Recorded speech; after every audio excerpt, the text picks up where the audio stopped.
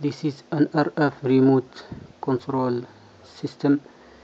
Here we have two circuits. This is the RF transmitter circuit, and we have here the RF receiver circuit. In the transmitter circuit we have a microcontroller PIC 12F1822, and we have 5 push buttons, and we have an RF transmitter like this transmitter here. It's a low cost RF transmitter.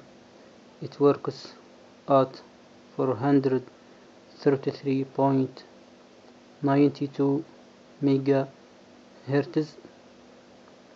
This transmitter, as we can see, has 3 pins.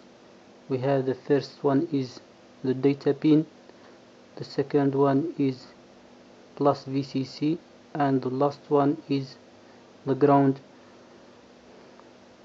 And also we have here an antenna.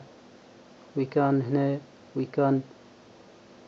make, or we can solder an antenna at this point here. As we can see, it's written INT, which is this wire here. It's soldered at this point here. This transmitter can work from 3 volt to 12 volts. This is the RF receiver circuit. It's based on PIC 12F1822 microcontroller. We have here 5 LEDs. These LEDs are controlled from these push buttons. Each push button controls one LED, and we have here an RF receiver circuit, which is the same as this receiver, RF receiver here. It's a cheap RF receiver. This receiver has 4 pins.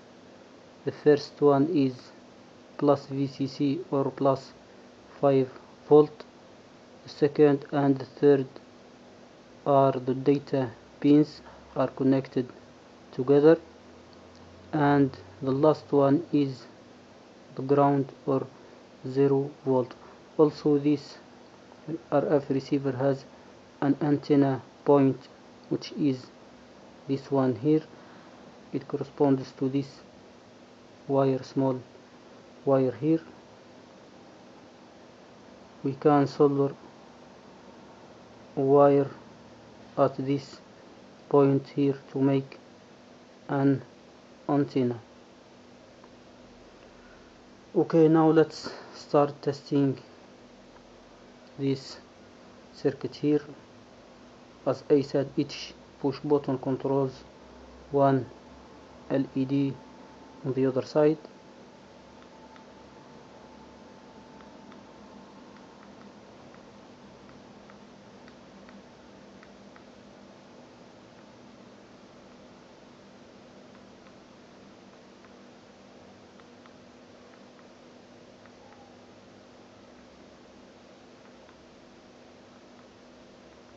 The range of this RF transmitter and receiver circuit is about 20 meters between walls, and more than 100 meters in free space.